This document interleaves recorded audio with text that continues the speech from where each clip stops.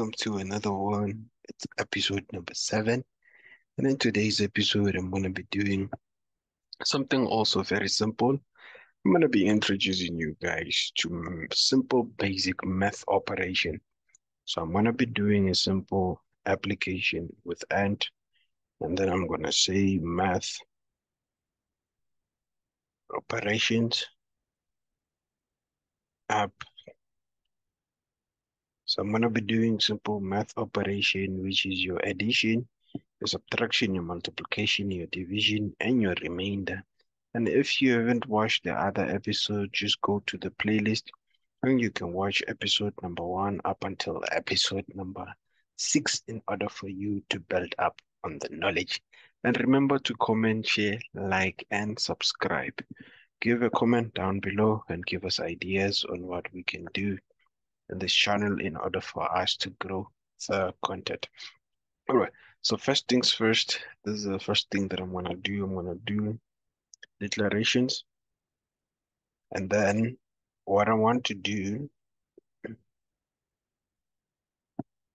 is that I want two numbers. I want number 1, and I also want a number which is gonna be number 2. And then inside here, what I want to do is that I want to prompt the user input. So I'm going to prompt the user for input. I'm gonna say, please enter number 1. Okay, let's say please enter the first number.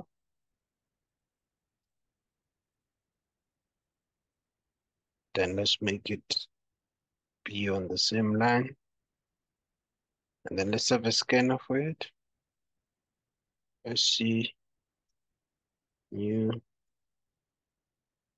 scanner. All of this information has been dealt with in the previous episodes. Just go and watch one of the episodes which deals with inputs. You just need to import the scanner up there. Then we say num1 is then assigned to sc.nextInt because we are taking in an integer. And then system.out the print line, say please enter.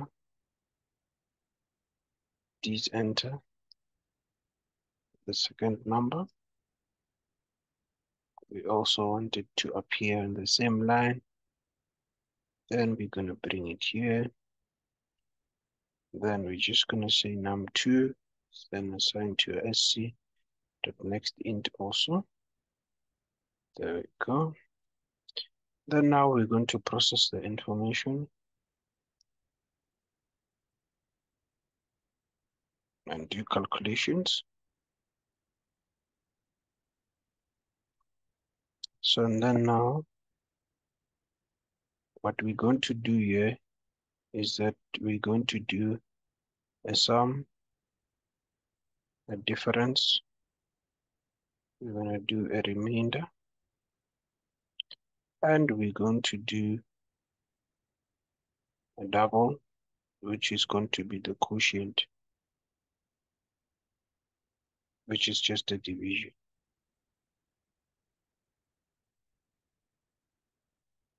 So now I'm going to store the sum of the two numbers. So for sum, I'm going to say num1 plus num2. This is the sign for addition. That's for the sum. And then let's also do one for the product, which is going to be multiplication. Then we're going to say product is then assigned to num1. Here is the sign for multiplication. You use a star. And then let's do the one for difference.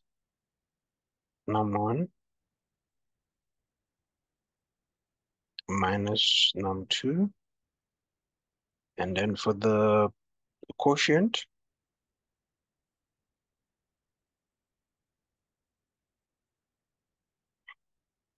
so for the quotient, what you need to do is that you need to do what we call explicit casting. And if you do it like this, if you say num1 divide by num2. Let's continue with this mistake. This is going to give us a partial correct answer. This is because in programming, Java programming, the division of an integer by an integer will give you an integer.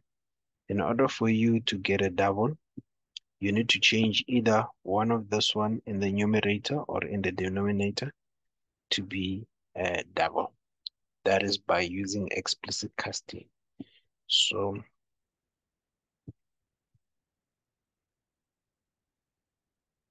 explicit casting. So we need to do explicit casting there. And then now when we get here below, we want to display the processed info. So we want to say system.out. But since I've already introduced you to a little bit of strings, I'm gonna set up a display here, make it an empty string so that I can concat. What you do, you say disp, you assign it, you write disp again, you say dot concat. Okay, I need to make sure that here I've spelled this correctly. This should be a string, hence we were getting an error. Say dot concat, and then inside here I'm gonna put in, I'm gonna say the sum of. So to put in the actual number, you need to concat, say num1, and then you say and, concat again, say num2, and then you concat, you then have to say is, and then you concat, and then you write the sum here. And then if I want to go to a new line, then I will then have to say concat, then go to /n, which that is going to take it to the new line, concat, and then go and write the second thing. So and then I'm going to say the product of concat num1, concat, say and, concat num2, concat, going to say is space, and then I'm going to write product here, which has been calculated here. Then I'm going to go to a new line. Okay, go to the next line. And then I'm going to say the difference of num1 here. Okay, and cat num2. Okay, going to say is cat diff. Then go to a new line. Control save. Cat. Then now we're going to say that the quotient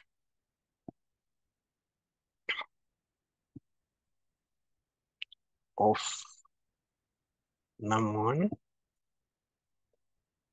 then and, not net, and concat num2, there's no num3, then we're going to say is quotient,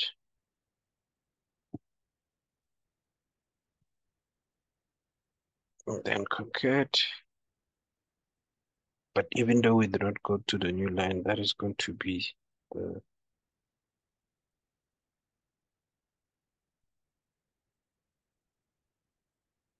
let me just fix this. It's quotient. Okay. So then we're gonna have that.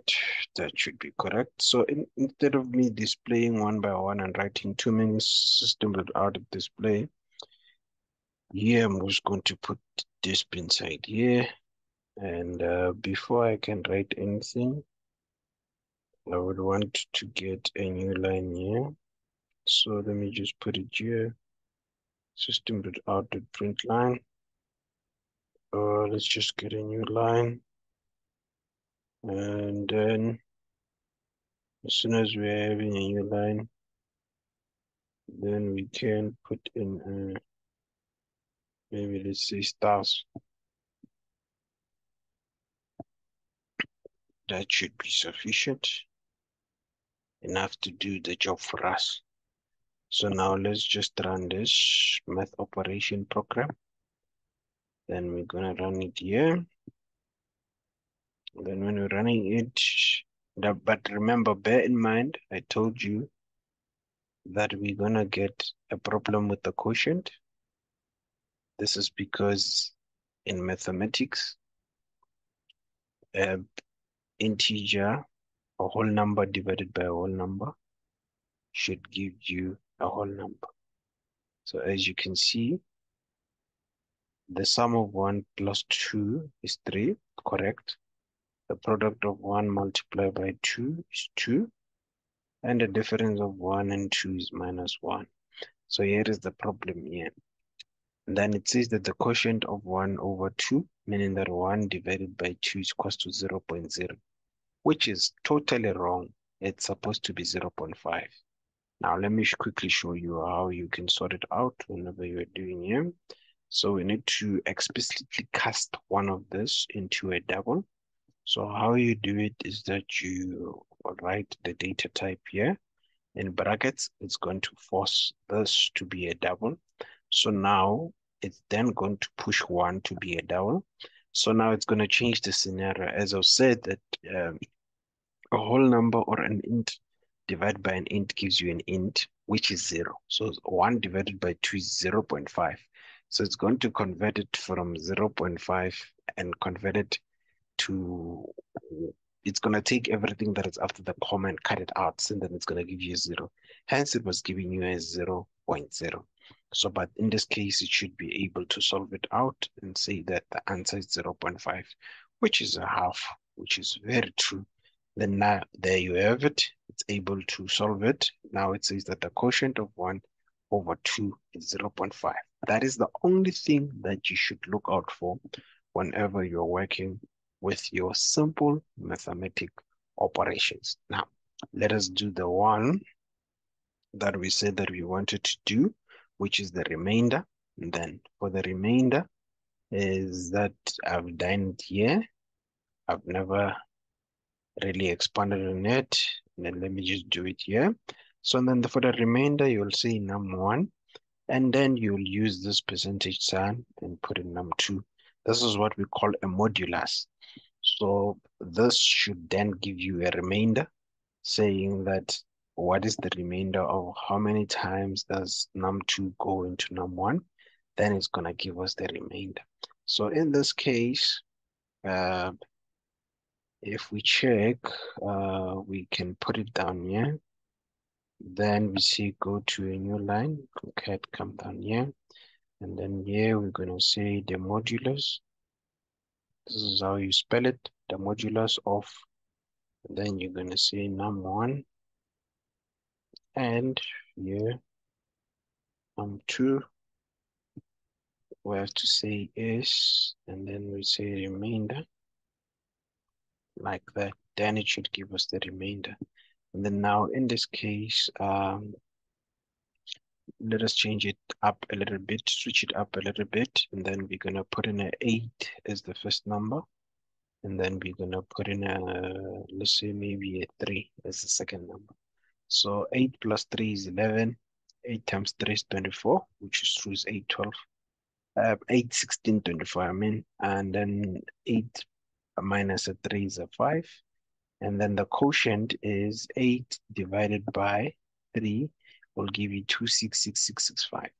Then now 8, okay, so now 8 divided by 3 is that 8 when you do, how many times does it go into 3? Which is 2 times. And what is the remainder? The remainder is a 2. And actually, that is the correct answer. It gives you the answer, which is 2. Then let's try it out with the last number, just for us to make sure that we are having it work properly. Let's say we want a 10 here. And the next thing that we want is 3. Okay, so now 3 plus 10 is 13. 3 times 10 is 30. 3 minus 10, 10 minus 3 is 7. And then 10 divided by 3 is 3, 3, 3, 3, 3, 5. And then now the modulus is how many times does 3 go into 10, which is 3 times is going to give you a 9. And when you minus from the 10, the remainder is actually a 1, which means it's actually working fine. So this is the basic code that is going to deal with all the basic mathematical operations that you're going to need. And then after that, in episode number 8, I'm then going to introduce you to what we call the math class, which is a predefined class that you can use in order for you to do extra mathematical operations like calculating your sine, your cos, your absolute values, and also your tangent, and so forth and so forth, and also your logarithmic. And then till the next one. But please make sure that you like, share, and subscribe, and share this video with everyone. Share it on all of your digital platforms. And please also make sure to follow us on Facebook at Great Minds Tutorials. Until the next one, that's it from me. Cheers. Goodbye.